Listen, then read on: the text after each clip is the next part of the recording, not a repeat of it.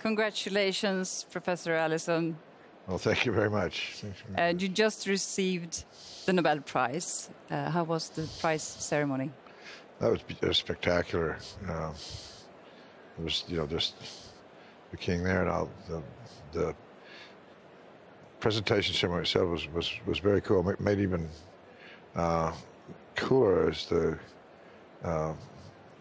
person who awarded, the member of the committee, Klaus Schray, who gave the cancer one, gave ours, had a clever way of working a sort of musical story into it with a simple song at first, so before their work, and then afterwards, really powerful, thing. Sounds lovely. Yeah.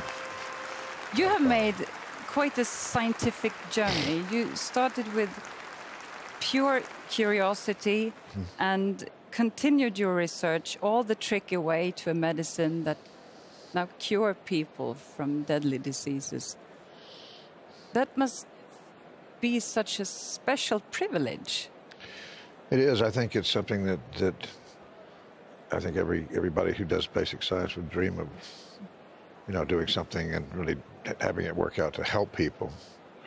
But it's so arduous and the path's so long, and then getting it from a finding into a drug, or something is pretty hard. But it was something worth it. I mean, it's one thing to have successful experiments and learn something new, and that's worth a lot to me. It was always, when I was doing science, trying to solve an issue, that was all I was doing. I was got to figure this out, But then at one point, every now and then I would say, okay, what do we know now?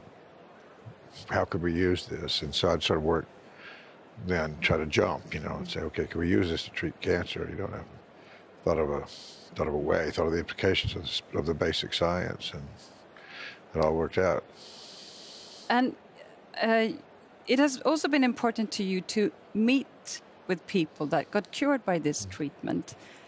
And for them, you're sort of everything.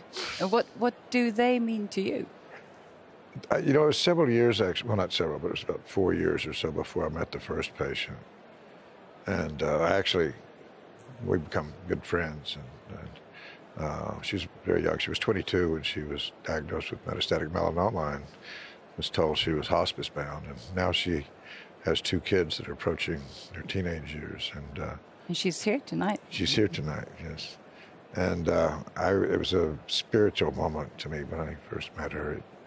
It just, I don't know, things happen in my head. And I thought, wow, this isn't just some product, it's not just numbers on a graph, or anything like that. It's a real person whose life is, she's able to live her life.